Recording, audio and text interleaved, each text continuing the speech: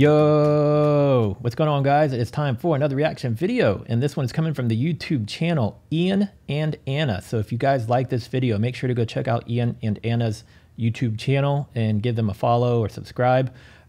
This is going to be one in the Philippines, and it's Cebu Travel Guide, top 6 things to do in Cebu. Let's get into it. Woot woot!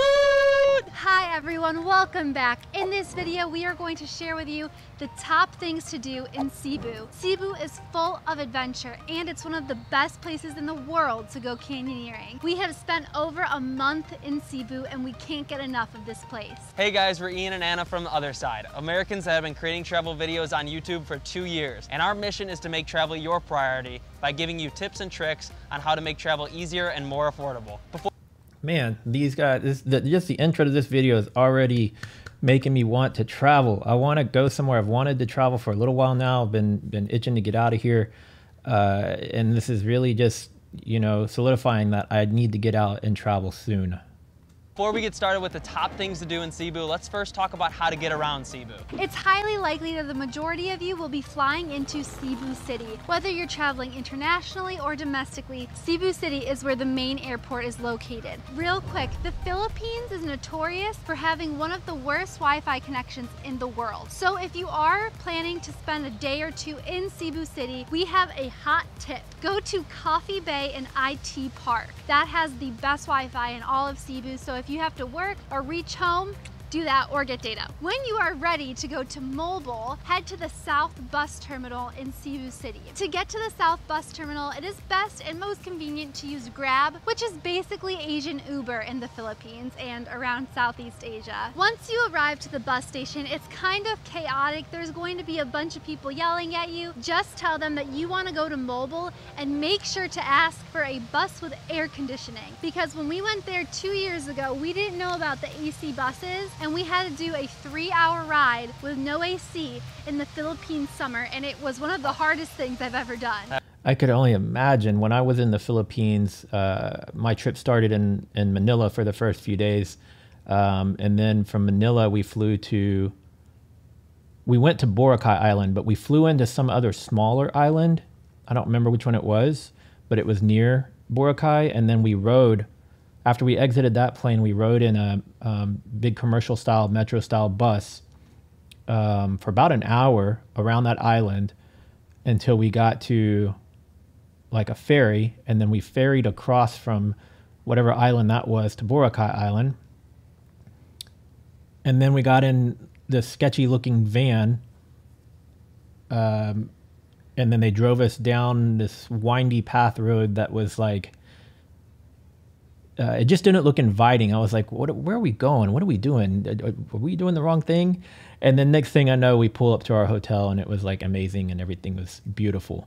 But yes, I couldn't imagine that hour-long bus ride that we did with no AC. Like, I live in Houston, Texas. Houston is notoriously known for being very humid here, especially in the warmer months. Summer is like, you can add a couple degrees of heat just because of the humidity. And when I went to the Philippines, I learned that the humidity in the Philippines is like 1,000,000 times worse than it is here in Houston. So long story short, if she's telling you they have AC buses available, definitely take the AC buses, because it is very humid in the Philippines, at least what I experienced. That was the worst. So just make sure you say mobile AC, and there will be plenty of people helping you to get to that bus, and you will pay your fee while you're on the bus. There's someone coming around to collect your payment. Then all you have to do is sit tight, relax for a 3-hour ride to mobile. Finally, let's get into the top 6 things to do in Cebu, starting with number 6. Shaka Cafe. We just mentioned Shaka Cafe in our Siargao travel guide. If you missed it, you can click right above here to watch it. When we had to leave Siargao, we were so disappointed to be leaving Shaka too. But then something magical happened. There was the same cafe in Mobile. Shaka has incredible smoothies, and it is the perfect place to kickstart your day. Another one of our favorite restaurants is Altrove Trattoria, an authentic Italian restaurant that has amazing pizzas, lasagna, and salad. Both Shaka and Altrove stole our hearts, so make sure you treat yourself to these places while you're in Mobile. Next up is number 5, White beach. This one is perfect for any of you looking for a beach day in Mobile. You can even match this one with number 6 and do a dinner after drinking a little Tanduayan Red Horse at the beach. The easiest and cheapest way to get there is by using your own motorbike, but another way is by hiring a local tricycle that costs about $3 USD. There is an entrance fee to White Beach, but only 10 pesos per person, and the parking fee is only for cars, not for motorbikes. The water at White Beach is pristine blue, and the sand is some of the softest So beautiful, man. I want to go back to the Philippines so bad. sand we have found in the Philippines. Be ready for a lot of vendors trying to sell you coconuts, bracelets, and all sorts of stuff. We made great friends with some guys selling some beer and salad popsicles. Yep, I said it, salad popsicles. Now it's time for number. I remember having like nacho cheese popsicles, and you would like initially you're like, what? But then you eat it and it was good. It was really good. 4, Osmania Peak. The reason Osmania Peak is not higher on our list is because Ian and I unfortunately never made it there. One night we tried to go. We embarked on this journey at 3:30 a.m. because you try to go for sunrise, and it's about an hour-and-a-half drive from Mobile. We got lost and ran out of gas. But if there's one thing we learned from that journey was to just go ahead and hire a tricycle if you're interested in doing this activity. But the downside to I couldn't tell you how many of the tricycles we rode during the time that I was there. Those and jeepneys. Well, let me take that back. I don't know that we did a jeepney. When we were in Manila, we basically had personal drivers there. We were there for my friend's wedding, and her father was a government official of some sort. And so we had like personal drivers. So that was kind of cool, but we definitely saw the jeepneys everywhere. But when we were on the smaller island and we were on Boracay, we definitely did a lot of those trikes. hiring a tricycle is that it's going to be a bit more pricey. It can cost you anywhere between 1,500 and 2,500 pesos, just depending on how well you bargain with your tricycle driver. Osmeña Peak is the highest mountain in Cebu, and when you reach the top, you get a 360-degree view of the entire island of Cebu. While you're up there, you'll also see amazing peaks, little hills that resemble the chocolate hills that you'll find in Bohol. So if you get the chance, please see it for us, because we tried to go and it never worked out. And that brings us to number 3, Inamabacan Falls. We believe this to be the most underrated waterfall in all of Cebu. Unlike Kawasan Falls, which is one of the most touristy spots in all of the Philippines, you will rarely see more than 4 tourists at Inamabacan Falls. To get here, you will have to take an hour and 15-minute motorbike ride from Mobile, but the journey is so picturesque because you drive along the coastline the entire time, looking at the blue water and passing by many small towns where you'll see kids walking to school. When you arrive at Inamabacan Falls, you will have to pay a 50 peso entrance fee per person. At the entrance, there will be a ton of guides waiting for you. Look at all the doggies! I'm happy. You're happy? Yeah, because of you. They are free, but This makes me want to know now, where is Cebu in correlation to Boracay?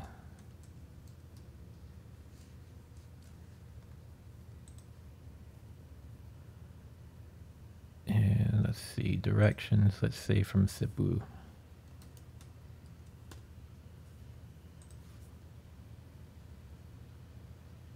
Okay, so yeah, I was here and it was down there. Where's Manila? Manila's up here. All right, so we flew from here to, we must have flown into one of these islands over here somewhere. Actually, I think that is where we flew into. We flew into here and then we ferried across here. But Cebu is a little bit more south. Wait, a ways more south, actually. It's like 15 hours. All right. Let's go back.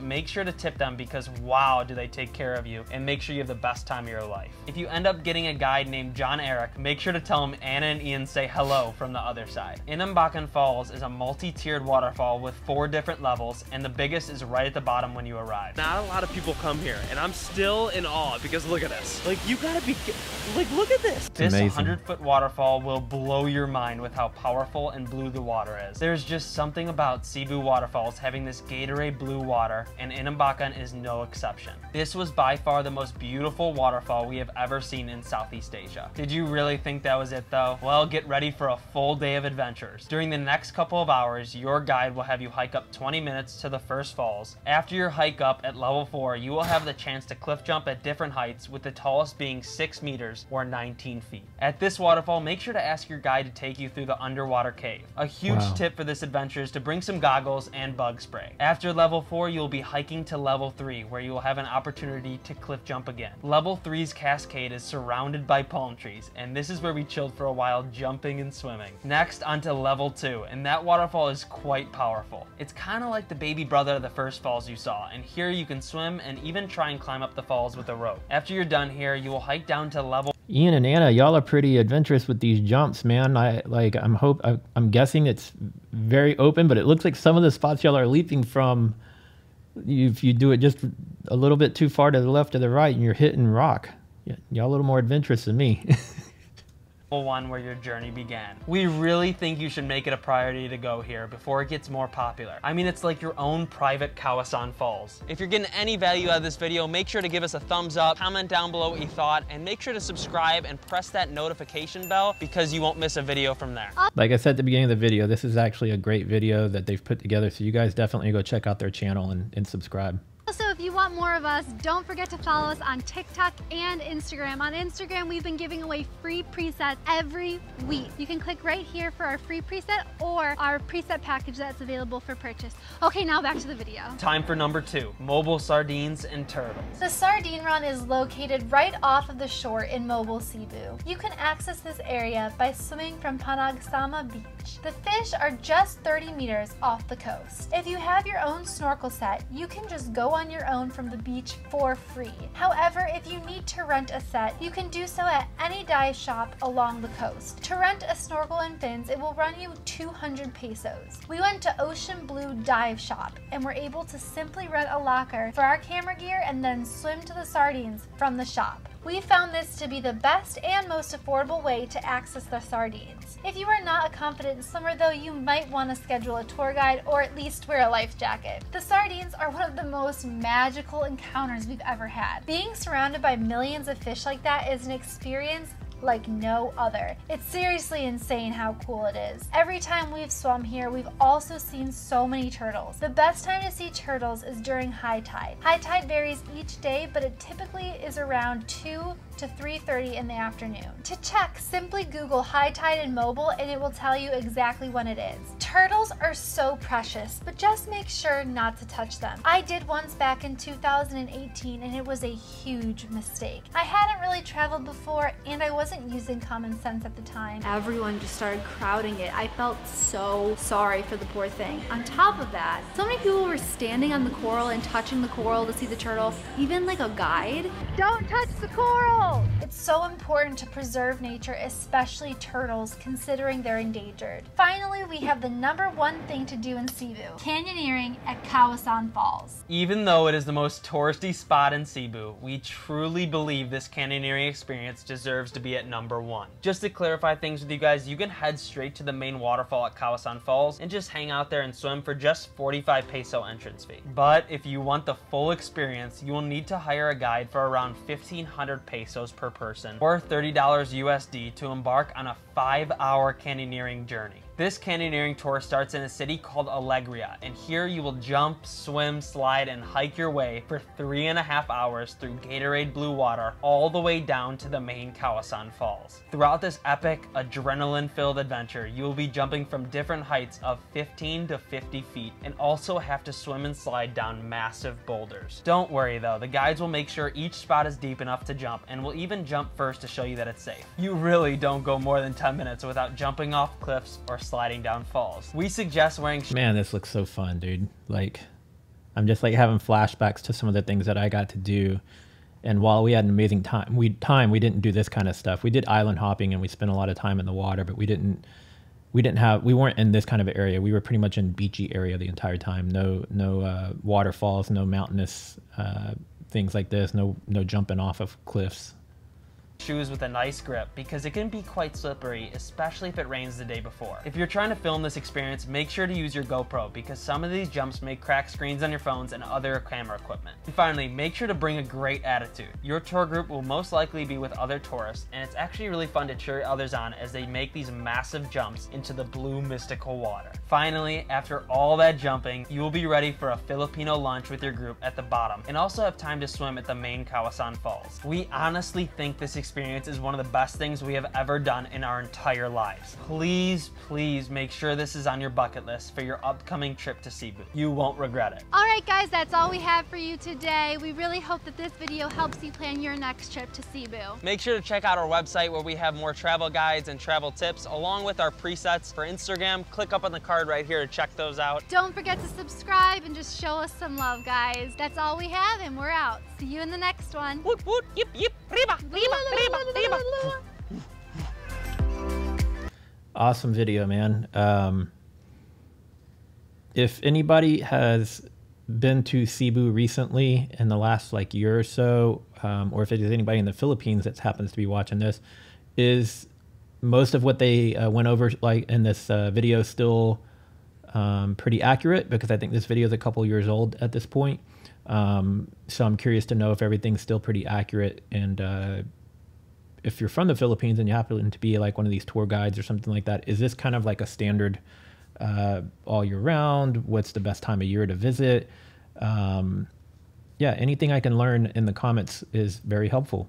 If you guys have suggestions of other videos from the Philippines or about the Philippines that I should watch or react to, please comment below and let me know, whether it's food, music, culture, tourism, history, what have you. I want to check it out and do a reaction. If you're new here, make sure to subscribe, click the bell so you'll get notified every time I upload a new video, and stick around to the end of the video. I have a playlist full of other reaction videos that you can check out, or you can just go to my YouTube channel and check out some of my videos in general. You can dig through and see what kind of videos you like best. I'll see you guys in the next one. Later.